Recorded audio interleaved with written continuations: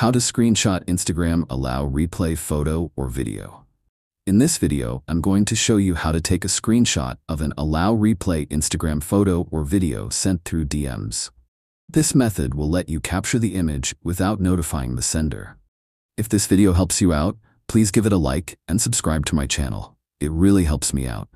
First, open the Instagram app on your phone and make sure you're logged into the account that received the photo or video. Next, swipe right to open your direct messages and tap on the chat with the person who sent you the Allow Replay photo or video. Now, here's the important part. Turn on screen recording.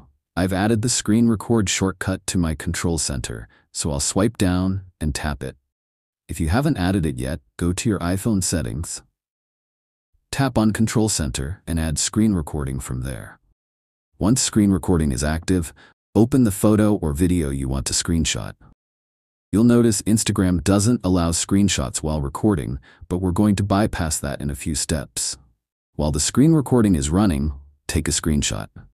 Instagram will notify you that screenshots aren't allowed during recording, but don't worry, that's expected. After taking the screenshot, go ahead and delete it immediately. Now for the second part, go back and open the same photo again. This time, you'll see a small camera icon in the bottom left corner of the screen. Tap it. This lets you reply with a photo, but don't take a photo. Instead, take a screenshot right at this point. Now open the screenshot, crop it to show only the image that was sent to you, and that's it. You've successfully saved the photo without triggering a notification. And that's it. You now have the image saved as a screenshot without alerting the sender.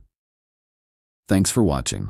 Drop a comment below if you have any questions, and let me know what topics you'd like me to cover next. Hit the like button and subscribe for more quick tutorials like this.